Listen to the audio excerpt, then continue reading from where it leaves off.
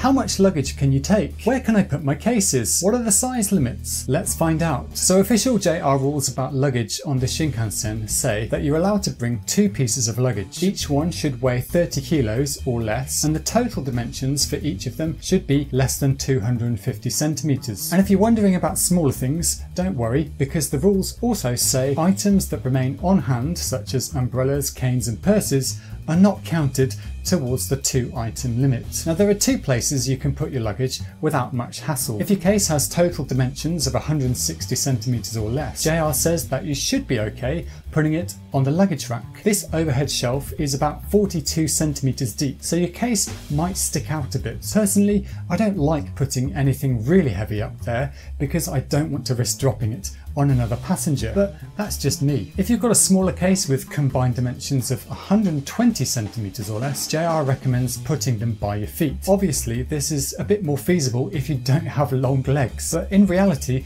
I'd say that carry-on size cases are fine, but anything bigger really becomes a pain, especially on longer journeys. If you're in the green car, you'll need to use the luggage rack anyway because, well, you're lucky and you have footrests. Now, if you're someone who comes to Japan with the kitchen sink, your case probably has combined dimensions of 160 centimeters or more. And if that's you, then you have no choice but to use one of the oversized baggage areas. To do this, you need to book special seats to gain access. If you reserve seats in the first and last rows of each car, you can use the area directly behind or in front of the seat. These areas are probably the best for the very heaviest luggage because you can just wheel it in, and it's good for other bulky things like bicycles or strollers. If you book these special seats located further into the cars, you get to use these special luggage compartments in the deck areas of cars. These areas have an overcomplicated access system and you need an IC card to lock your luggage in. These areas are probably best for suitcases, but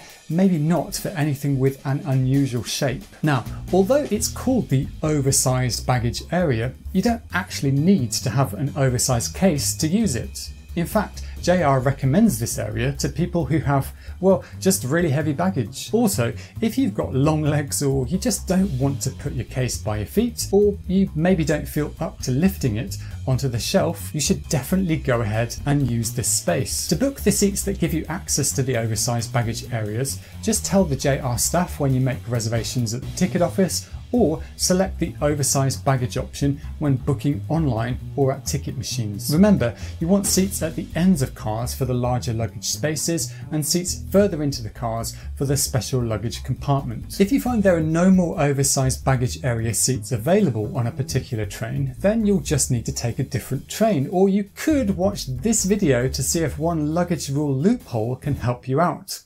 See ya!